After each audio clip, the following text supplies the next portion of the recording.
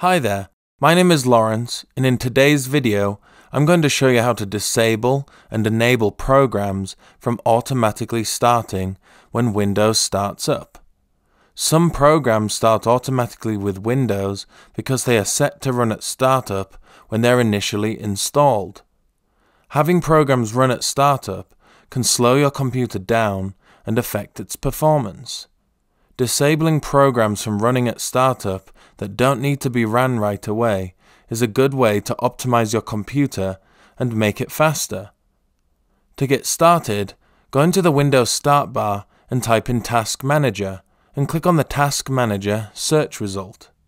The Task Manager application should now open up. If your Task Manager application is not fully expanded and it looks like this, all you need to do is click on the More Details button to expand the window.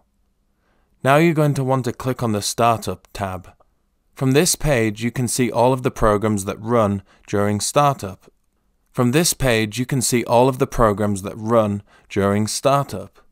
In today's example, I'm going to show you how to disable the OneDrive application from running during startup. To do this, simply right-click on the program and click on the Disable option from the context menu. Now, OneDrive has been disabled to run during startup. If you would like to enable a program to run during startup, simply right-click on the program and click on the Enable option from the context menu. And it's as easy as that. Disabling and enabling programs to run during startup in Windows 10 is a simple task to perform.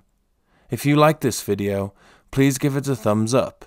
And if you'd like to see more videos like this, then please subscribe.